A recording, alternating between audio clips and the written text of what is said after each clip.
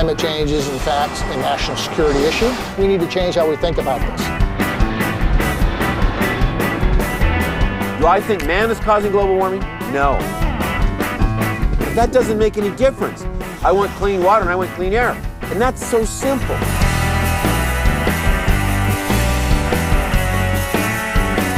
We've been doing it one way for the last 100 years, but we've got to be thinking about what's the technology for the next 100 years. This is a very complex, high-tech operation. You take the extension cord, plug it into the car.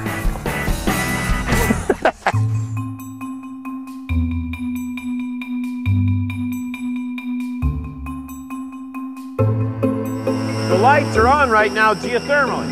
It costs me about $12 a day to refrigerate this place. If you did it on diesel fuel standard, it would be $750 a day. For Roscoe, I guess we bottomed out when we lost our Dairy Queen. We sat here and prayed for rain and cussed the wind. Now what we've been cussing all these years turned out to be a blessing. There's no question that these technologies are going to grow very quickly. The question is who's going to get the business.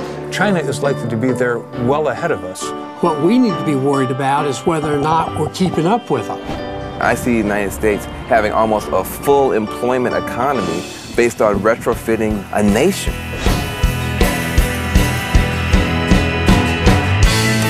You don't have to be concerned about climate change or terrorism or anything. You don't want to drive at 10% of the cost of what you're driving at now. So if you don't give a damn about the environment, do it because you're a greedy bastard and you just want cheap power. You might could say I did it all single-handedly, see? It's the best thing that ever happened to me. It's the most patriotic thing you can be, do, think, or feel today.